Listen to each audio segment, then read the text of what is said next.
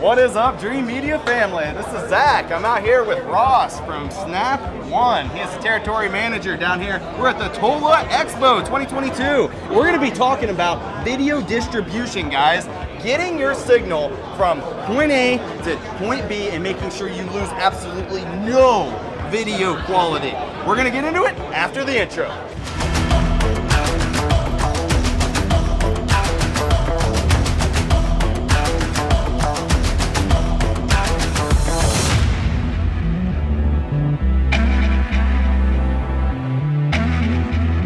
Welcome back, guys. All right, Ross, tell them why video distribution is so necessary and some of the different ways that they can utilize this system. Certainly. So with this solution here, it gives the ability to take and distribute your video sources throughout all of the televisions in your entire home. So it gives you the convenience when you're watching something, say you're going to move, go to bed, you'll be able to pause something and then go to the bedroom, immediately pick it up where you left off.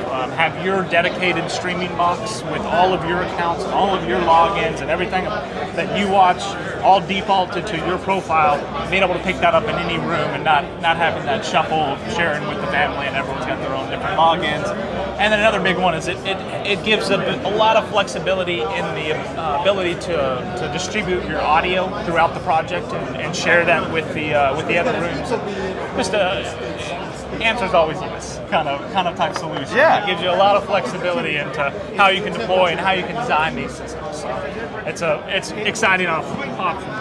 Yeah, so for you guys that have been watching our channel for a while, you always hear me talk about valence. I'm like, run that extra Cat6 cable, right? I'm like, you can convert that to HDMI, right? This is exactly what I'm talking about right here, guys. So you have your Cat6 cable, and this can be used for very advanced systems like Ross was talking about, where you have 10, 15 TVs throughout the house and one rack that's housing all of your devices, and you just pipe that to any room that you want.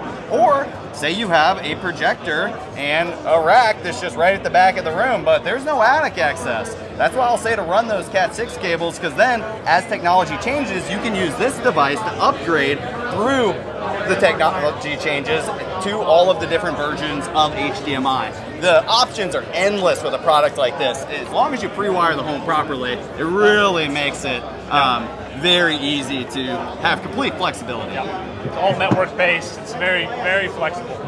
So what you're seeing here are just two different options. You know, obviously, depending on what the customer needs, we're going to have different options available at different price points to fit the technology that we install in the home. All right, guys, that is a wrap on video distribution. I hope you enjoyed this content and found it informative in helping you make a buying decision. If you guys are interested in purchasing, we have you covered on everything electronic related throughout the entire nation. Till next time, this is Zach with Dreamedia Home Theater here with Ross. We'll catch you on the next one.